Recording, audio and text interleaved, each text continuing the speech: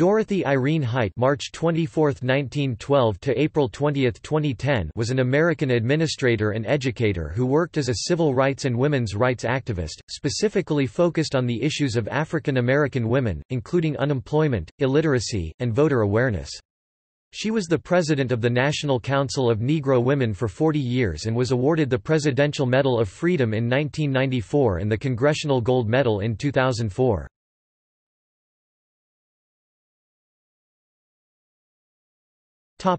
Early life.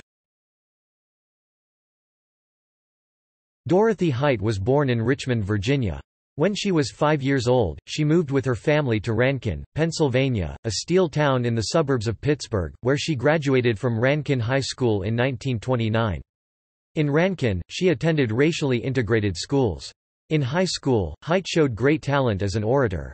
While in high school, Height became socially and politically active, by participating in anti-lynching campaigns.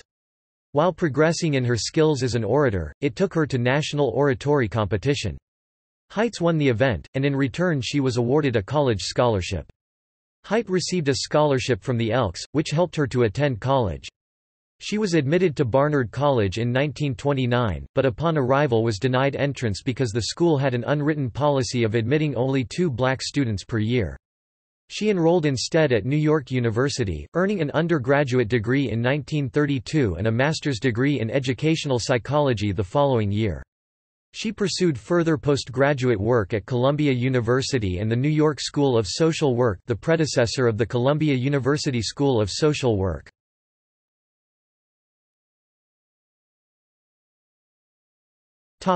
Career.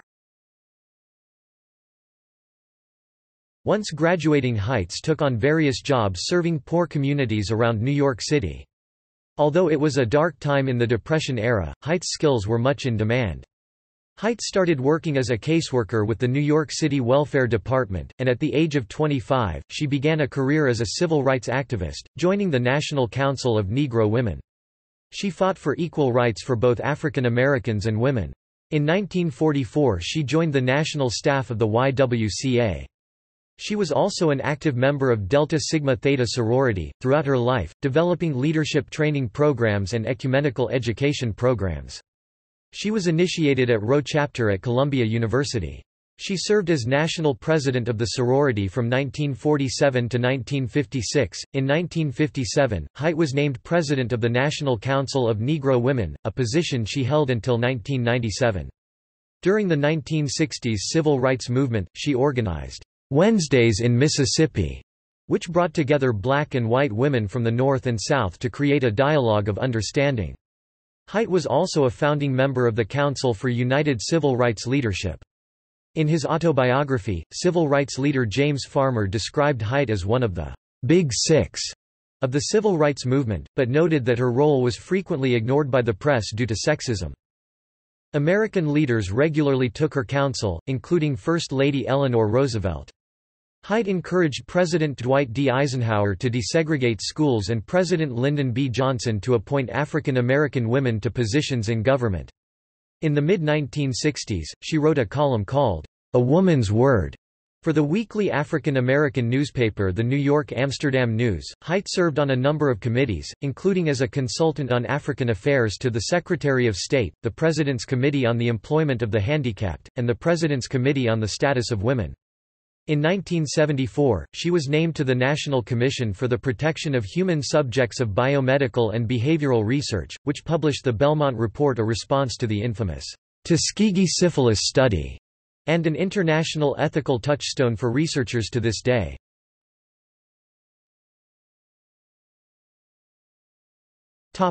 Later life. In 1990, Height, along with 15 other African Americans, formed the African American Women for Reproductive Freedom. Height was recognized by Barnard for her achievements as an honorary alumna during the college's commemoration of the 50th anniversary of the Brown v. Board of Education decision in 2004. The musical stage play If This Hat Could Talk, based on her memoirs Open Wide the Freedom Gates, debuted in 2005. The work showcases her unique perspective on the civil rights movement and details many of the behind-the-scenes figures and mentors who shaped her life, including Mary McLeod Bethune and Eleanor Roosevelt. Height was the chairperson of the Executive Committee of the Leadership Conference on Civil Rights, the largest civil rights for women's rights organization in the USA. She was an honored guest at the inauguration of President Barack Obama on January 20, 2009, and was seated on the stage. She attended the National Black Family Reunion that was celebrated on the National Mall in Washington, D.C., every year until her death in 2010.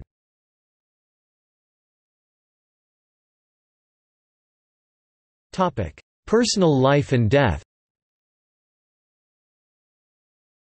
According to a family history DNA analysis performed by African Ancestry Inc., Height's maternal line has a root among the Temne people of modern-day Sierra Leone. Dorothy Height was never married and never had children. On March 25, 2010, Height was admitted to Howard University Hospital in Washington, D.C. for unspecified reasons. She died 6 weeks later, on April 20, 2010, at the age of 98.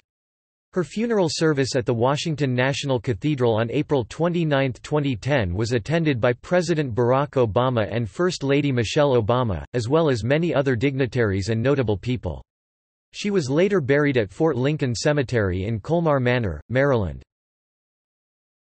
Topic: awards and honors. Candace Award for Distinguished Service, National Coalition of 100 Black Women 1986, Presidential Citizens Medal 1989, Spingarn Medal from the NAACP 1993, Franklin Delano Roosevelt Freedom from Want Award 1993, inducted into the National Women's Hall of Fame 1993, Presidential Medal of Freedom 1994-7th Annual Heinz Award Chairman's Medal 2001, National Jefferson Award for Greatest Public Service Benefiting the Disadvantaged 2001, listed on Malefi Keet Asante's list of 100 Greatest African Americans 2002, Congressional Gold Medal by President George W. Bush on behalf of the United States Congress approved 2003, awarded 2004, one of the 34 honors on the Extra Mile Memorial in Washington, D.C. 2005-2009 Foremother's Lifetime Achievement Award from the NRC for Women and Families upon her death. President Barack Obama ordered flags to be flown at half-mast on April 29, 2010 in her honor.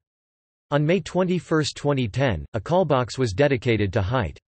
It is located on 7th Street, SW, in front of the last building in which she lived. On March 24, 2014, in celebration of the 102nd anniversary of her birthday, Google featured a doodle with a portrait of Ms. Height above protesters marching with signs.